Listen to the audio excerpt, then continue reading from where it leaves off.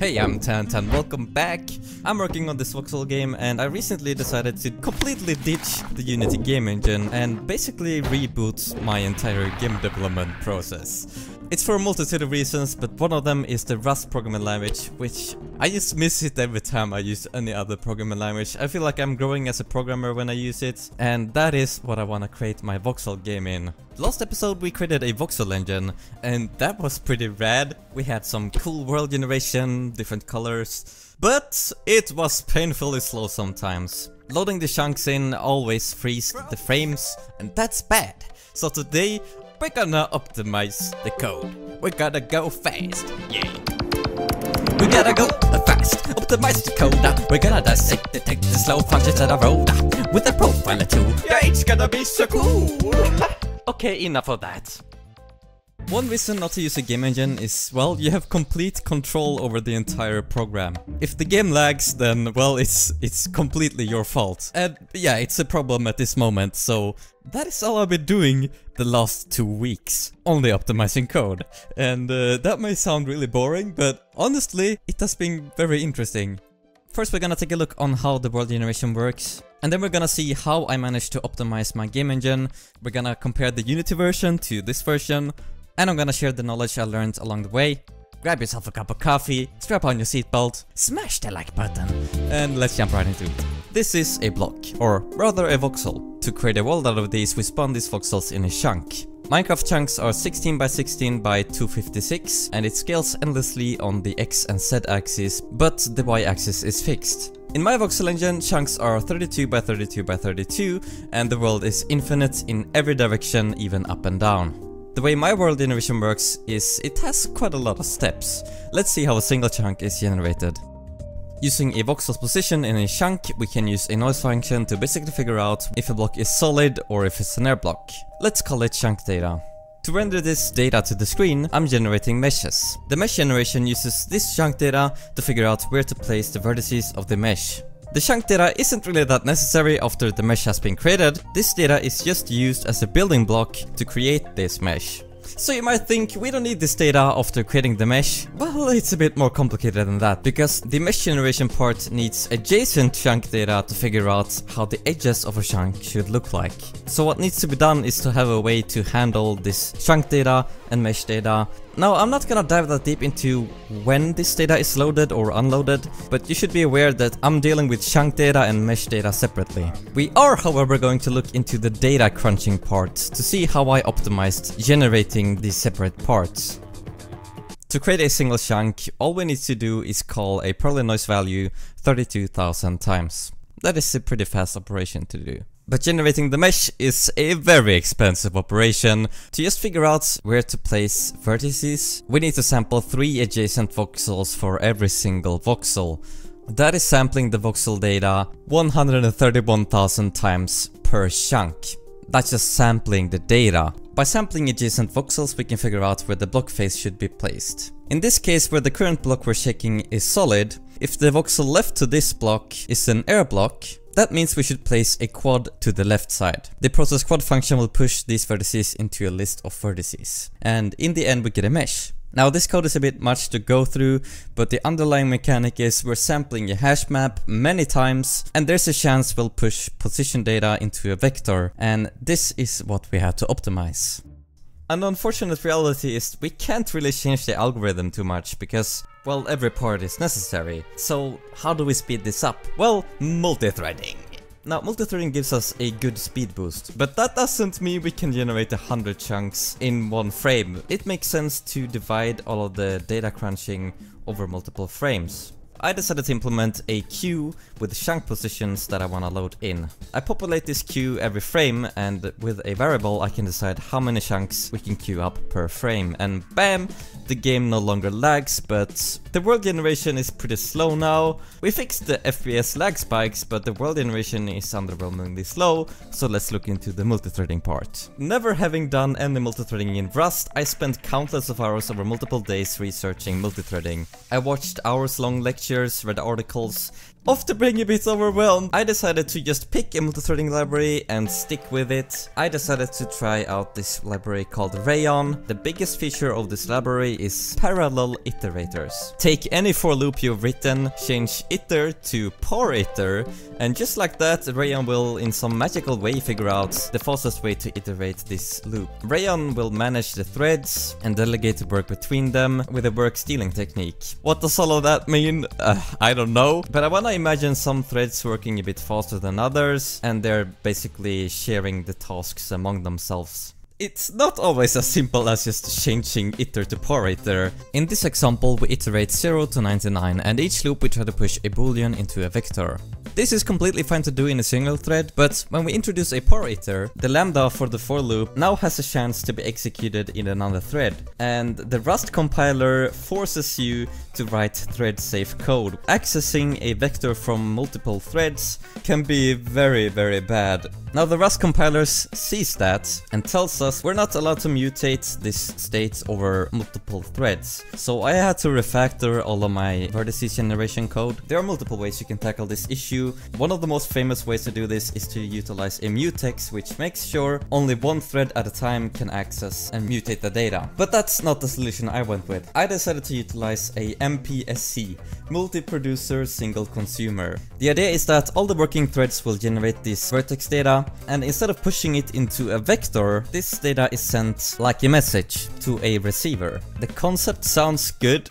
I don't know how it works in the background. From what the documentation is telling me, sending this data is a non-blocking operation, which is just what we want. With the mutex way of doing things, the threads had to wait for one another to access the vector, but using a MPSC, the threads can send their stuff immediately to a receiver. I don't know how it works in the background, but it works.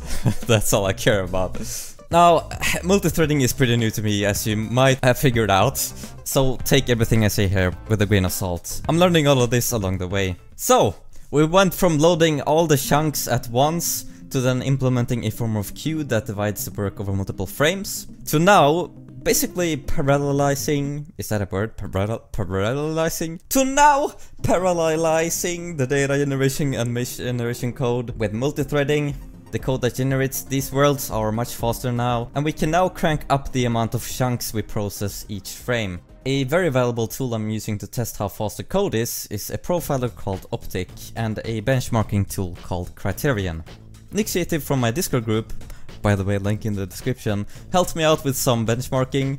We found that the noise library I was using at first was about 10 to 20 times slower than another library, so I switched over to that other library thanks to benchmarking it with Criterion. This is a really cool benchmarking tool. It can generate a website with the results from your benchmarks, which I thought was really cool. I haven't fit all of my code into Criterion benchmarks because that seems like a lot of work, so using the Profiler Optic instead, that's what I used to see how fast my functions were. So let's actually look on the data. How slow was my code before I added multithreading? For this test, I'll set it so data generation happens 32 times a frame and mesh creation happens 8 times a frame.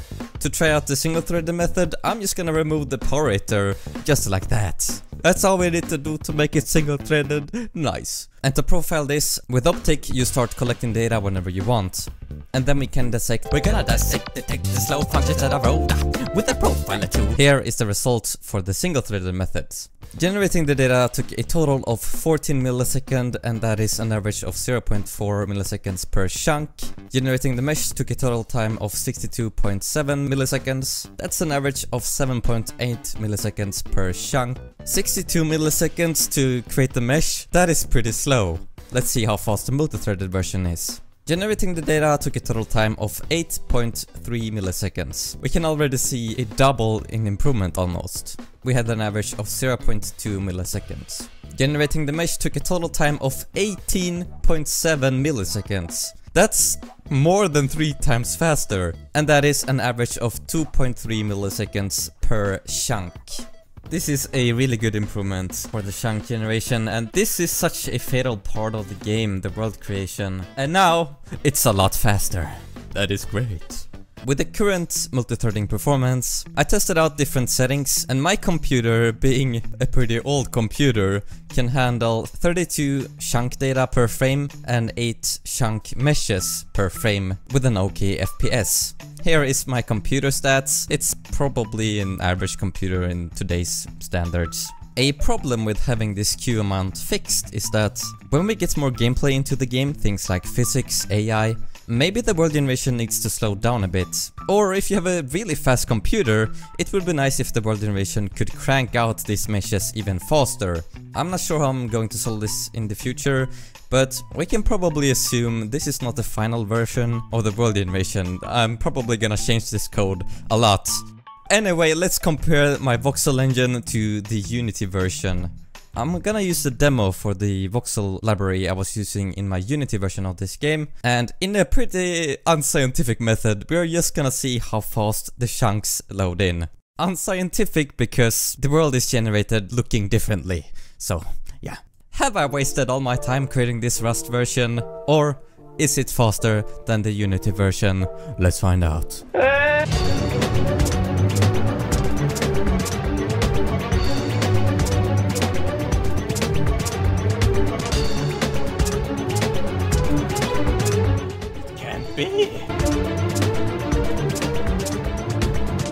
Who am I kidding?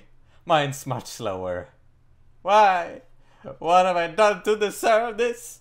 My code? It sucks.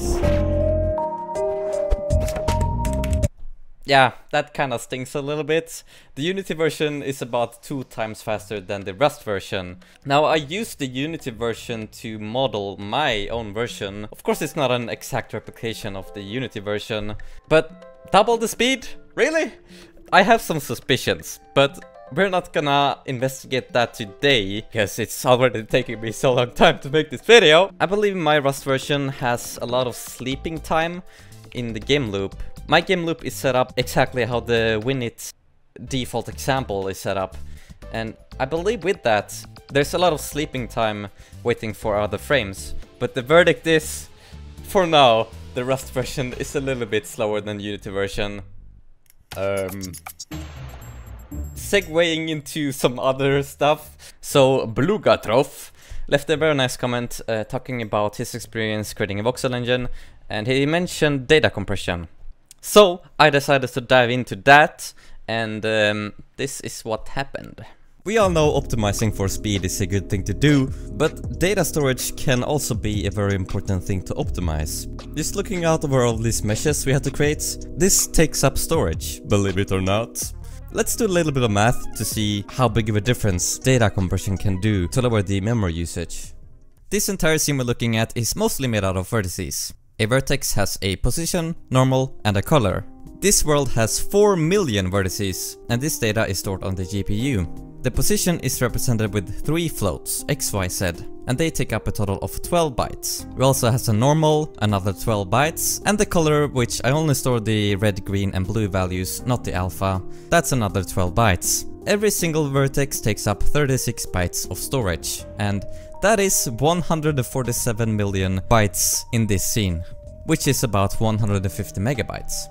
To be honest, I thought it would be a lot more, but oh well, we're still gonna see how we can compress this data down to a much smaller number. Instead of storing world positions of the voxel, we could store the local position within the chunk.